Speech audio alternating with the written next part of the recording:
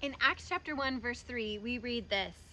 After his suffering, he showed himself to these men and gave many convincing proofs that he was alive.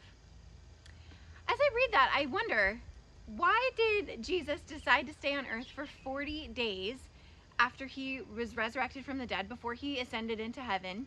Why 40 days? And then also, why did the writer of Acts decide it was really important for us to know that he was on earth for 40 days?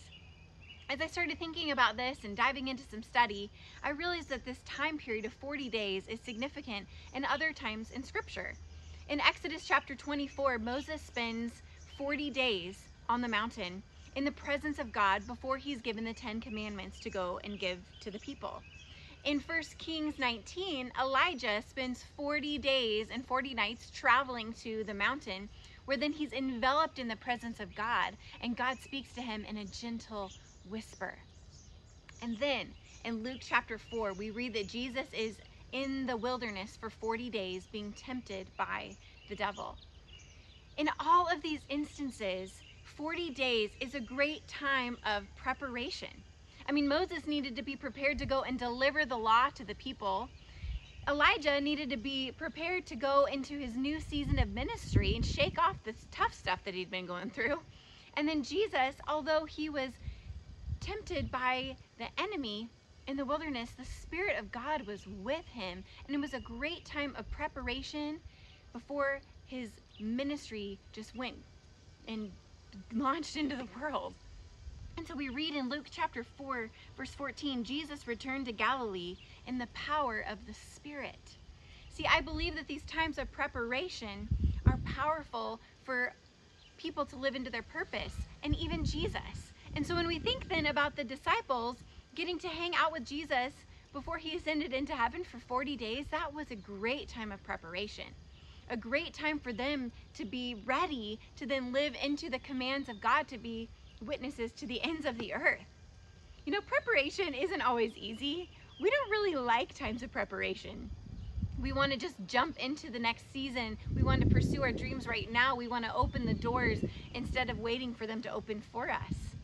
And sometimes preparation can be hard. And I remember when I was feeling a call to ministry, I was just ready to dive in. I wanted to go for it. I wanted to open these doors. I wanted to just get started. But I remember in a time of prayer, God said, Carly, don't run the red light. And I'm like, what? Don't run the red light? What do you mean, God? But as I thought about it, I realized, I started to picture myself sitting in my car at a red light and knowing that sometimes I can get antsy and I just want to go. But if you run the red light, you risk harming yourself. You risk harming other people. You risk getting distracted, getting a ticket. I mean, there's so many things that can happen that are detrimental if you run the red light, detrimental to you and to others.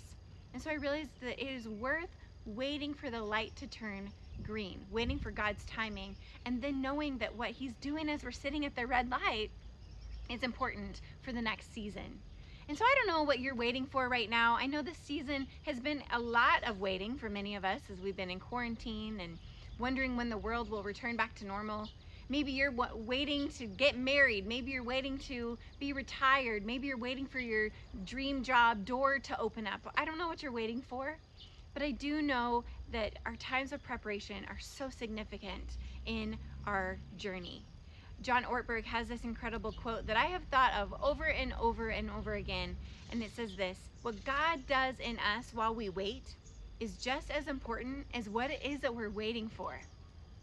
So whatever you're waiting for, know that God has a great plans for you in the future, yes, but he has great intention for you in the now, in the present.